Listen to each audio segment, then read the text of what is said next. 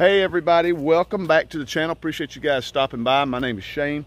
Today we're in the backyard, and what I want to do today was put up a little protection for the German Shepherds and for us as well, a little confidence booster for us. For you guys that have been subscribers to our channel know we just put in a new fence in the backyard for the dogs, so we don't have to worry about them running off if we happen to go out to eat or something like that, and they don't destroy our house by leaving them in the house for a few hours. So this is going to be a game changer for us raising these German Shepherds, Mia and Odin.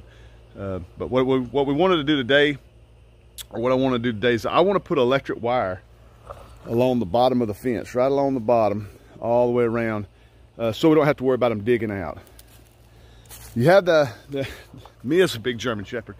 We worry about her climbing over, but I'm not as worried about that as I am her digging under. I know German Shepherds are huge diggers. We've seen her in the garden. We've seen her. She just digs everywhere. So far, we've been lucky. We've only had it up a week, and she hasn't dug at all. She started to the very first day. There was a little spot here, but no real big sign of her trying to get out and dig a huge hole. But we're going to go ahead and put up a little preventive measure. We're going to put up electric fence. I'll show you the electric fence we got. It's nothing like for the pigs. It's not a huge electric fence that we got for the pigs. It's a nice small little electric fence for chickens, rabbits, and dogs. A little small fence. Stick around, guys. I'll show you the supplies we bought to do this. If you've never done this before, stick around because you're really going to like this, because I've never done this before either. I'm super curious how this is going to play out. But let me show you what we got. All right, guys. Hey, sweetie. Hey, Mia showed up. All right, guys. The first thing, this is Mia for you guys that are new to my channel. The first thing you're gonna need, guys, is a unit. I bought all this stuff at Tractor Supply. It was super cheap. This was only like $32. It's AC powered, so I have to plug in. Watch out, girl.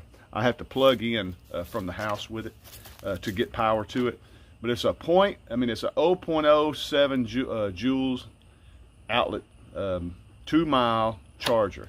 That's basically all we need. It's a really small yard, and we're only running one strand. The only thing, I've already opened it up. I just put it back in the case so I wouldn't lose everything. But the only thing I didn't like about this is all you have on the back is a plug. There's no holes or anything to mount this thing anyway. It sort of looks like it's set up just to plug straight in the wall, and I'm almost certain that's what it is. But we don't, of course, we don't have a plug back here. So I'm going to have to rig up somehow to strap this thing to the fence. I'm going to have to figure out some way to put this thing to the fence. I thought about mounting a 2x4 and sort of drilling some holes and mounting it. But then again, I have a ton of wire, so I may just wire it to the fence and see how it works. I'm hoping that we only have to plug it in for a short while. They get used to it, kind of like the pig. Of course, the pigs test it daily. But I'm hoping that they get used to it and just know that, hey, we're not supposed to touch that wire. Or if we ever see any signs of digging, we'll just plug it back in for another couple of weeks. I don't want to leave it on full time. I don't want to leave it on all the time. But it seems like it's pretty simple. It's a ground wire, power wire. I'll show you all that. Just no way to mount it. So stick around. I'll show you how. I got to figure out how to mount it. The next thing we got is we got a couple of these little gate handles. We got a couple of gate handles. We have 2 gates. So I got one for each gate. I probably didn't need one for the small gate. We just stepped right over it, but I definitely need one for the big gate. We put a 10-foot double gate on this side, so if I need to drive my truck and bring stuff in and out of the house. But I got 2 just in case. I got 2 little gate handles where we can hook a wire and remove the wire so we can get in and out of the gate. All right, next, I bought these chain link fence insulators. And I'm going to show you these things.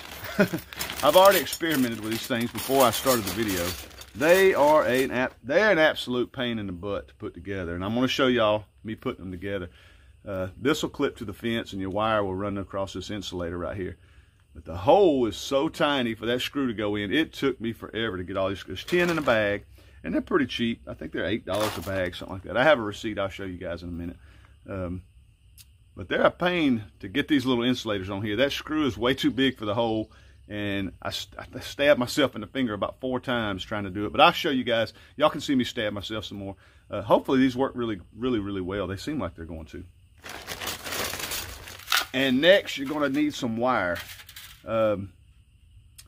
This is a 17 gauge electric fence wire from Red brand. I've had this forever. We bought this when we did the pigs.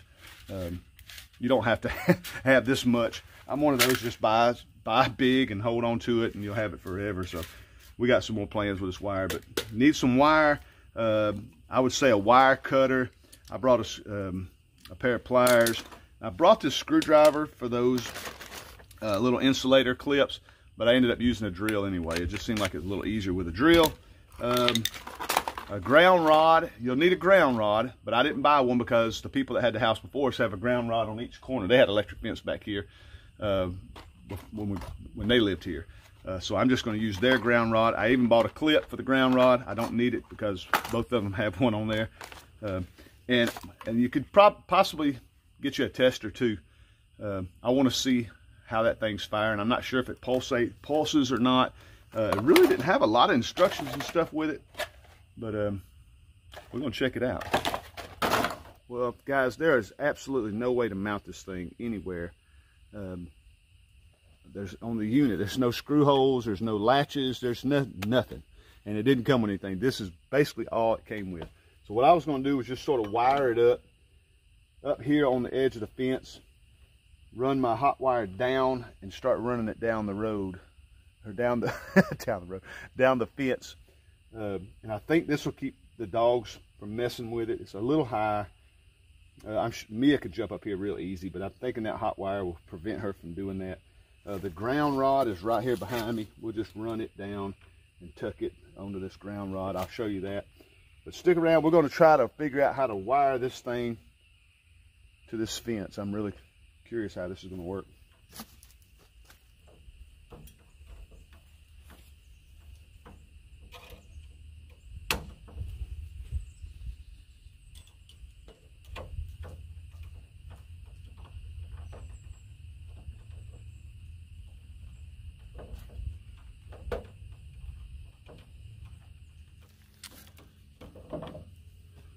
Well, it doesn't look super nice, but it's on there tight as it can be.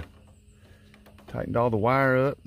I just ran it behind the back, twisted a couple times, ran it over, twist, ran it over, and twist. That kept it from going up, down, left, right. I mean, it's on there. That sucker ain't going nowhere. That was pretty simple. Now let's start playing with these insulators.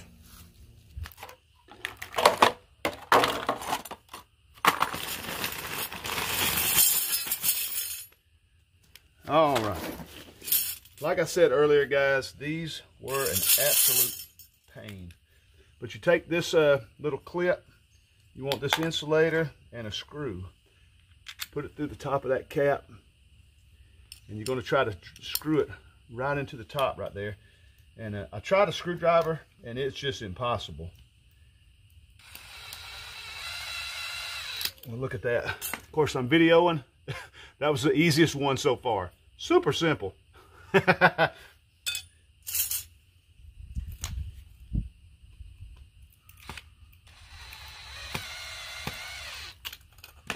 right. Well, I don't know what was wrong with that last batch, but I couldn't put them things together. I did get them together, but that was a lot simpler. I wonder if it was because I bowed them out. They put a little curve in there. I'm not sure if that helped or not, but that batch was a lot easier. All right, well, there's 10 per bag, and I bought 2 bags. That gave me 20. There's 16 spaces. I counted them out. There's 16 posts, so that'll give me one in between every post. And then right here, we'll just have a regular wire with the handle on it.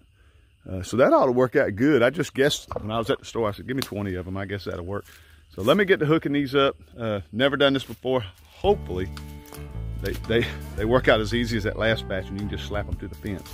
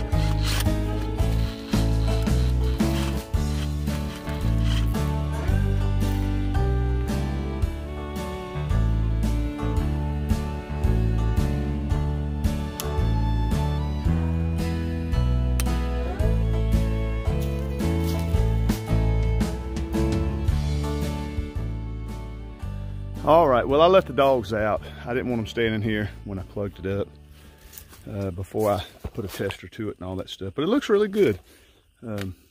We ran the cord down. The only plug we have is up on the front porch, so we ran it up through there and I got it plugged in. All I got to do is plug it in. We got this thing on here really tight. Power wire is ran all the way around. The ground wire is ran down to this grounding rod that was already here. But dang, it looks really good. But looks don't really matter if it don't work. So we're going to put this thing to the test. I'm going to plug it up, put a charger to it, and see what it's doing.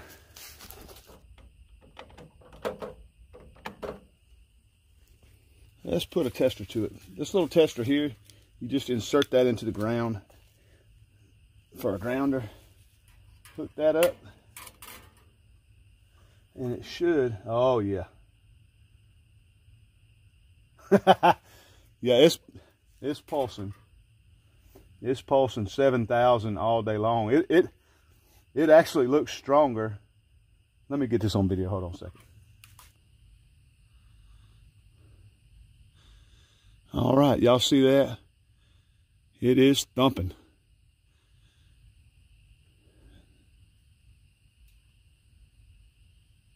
That actually looks like it's hitting harder than the hog pen. All right, now for the final test.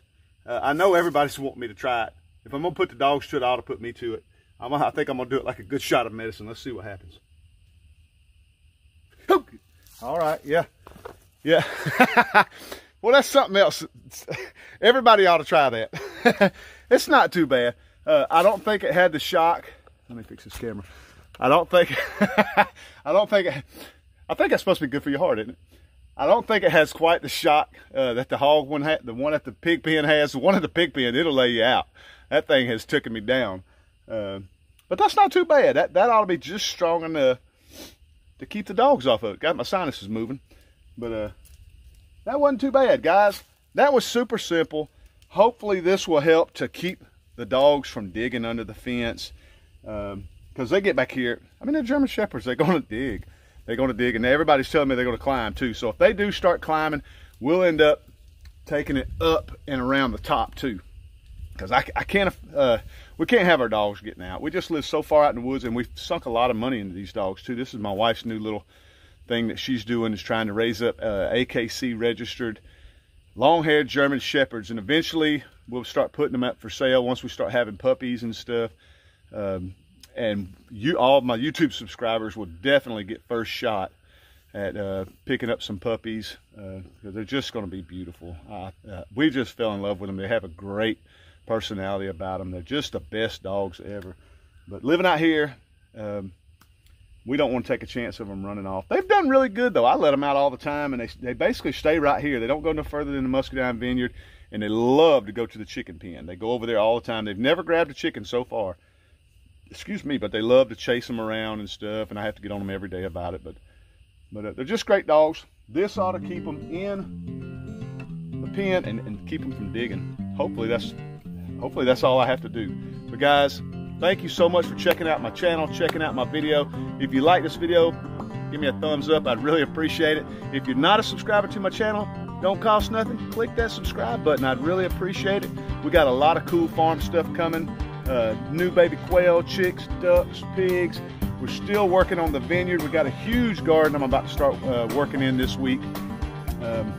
Actually, I have 3 gardens for you guys that haven't subscribed. Come check us out, see what we're going to grow this year. Super excited about this summer.